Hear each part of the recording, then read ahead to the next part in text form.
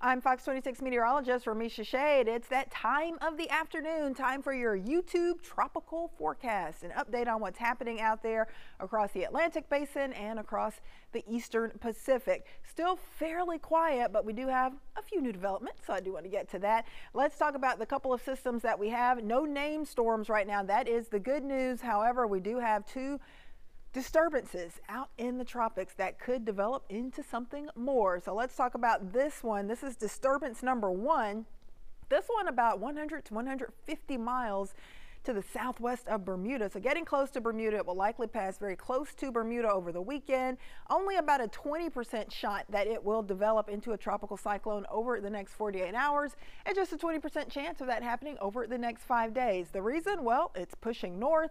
It's going to be moving into colder water. Upper level winds don't appear to be very favorable for the formation of a tropical system. So it's not out of the question, but the chance is on the low side. So we will be watching that one to see if it does indeed get a chance to develop. But that window for development, a very small window, because it will be pushing into a colder region. So not much of a chance for tropical development if it doesn't happen pretty soon. Now, the one farther to the south, a little bit more interesting. We're a little more concerned about this one because now we have increased that shot for development into a tropical system up to 70% over the next 5 days. Just a 30% chance for development over the next 48 hours, but a 70% shot for tropical cyclone development over the next 5 days.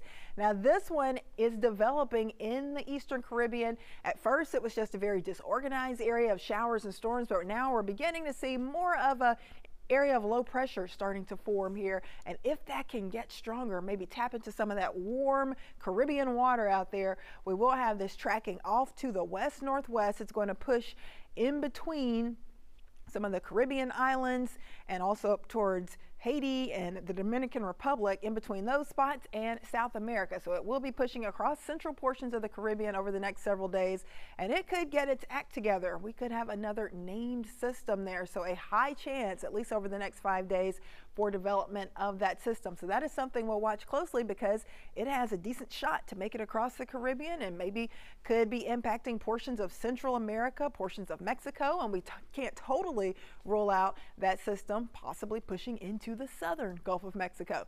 Check out the water temperatures, our sea surface temps. They are still pretty balmy out there, still kind of feeling like bath water back across the Eastern Caribbean where that tropical wave is expected to get stronger. Low to middle 80s for those sea surface temps there, low 80s for the Western Caribbean and up into the Gulf of Mexico, upper 70s to low 80s for the water temperatures. So we still have that fuel necessary for these systems to form, get stronger, and develop. Hurricane season certainly is not over just yet. So we're going to be watching that system in the Eastern Caribbean very closely because we could have Lisa over the next few days. We'll have to watch it. I think the development of it will be slow, but I think there's a decent shot that could develop into a tropical storm as it pushes across the Caribbean.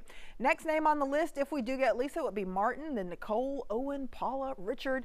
But at this point, I'm not really seeing any other areas of interest that would cause us to need to use that many names. Eastern Pacific, very quiet.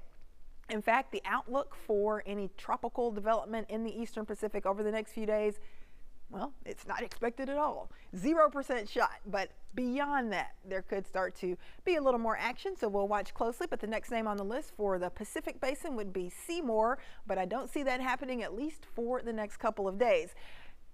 With our climatology, our tropical climatology, of course, the active time frame, or the busiest time frame for hurricane season, usually the month of September. So we've jumped past that. In fact, we are a few days away from wrapping up October, believe it or not. This year going by super fast, and we are going to sail into November, where we typically don't get many tropical systems to develop. Very low chance of that happening. If it happens, it's not out of the question. We could still get a hurricane, tropical storm, but just the chances are starting to dwindle and get much lower every day, every week that we get closer to the end of hurricane season, which is November 30th.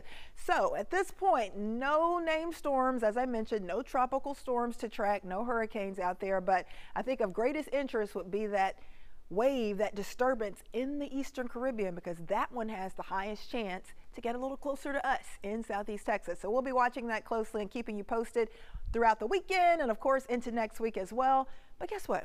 We kind of have a big game in town this evening. We've got the World Series. So exciting. Starting this evening out at Minute Maid Park, first pitch 7:03 p.m. and we've been dealing with a lot of heavy rain surrounding the big World Series kickoff. So we've got the Fox 26 weather app waiting for you. If you don't have that downloaded on your phone or tablet, make sure you have that. You can keep track of the flood advisories, flood warnings, tropical updates, all sorts of cool tools on there. And of course, you can have radar on the go anywhere you are.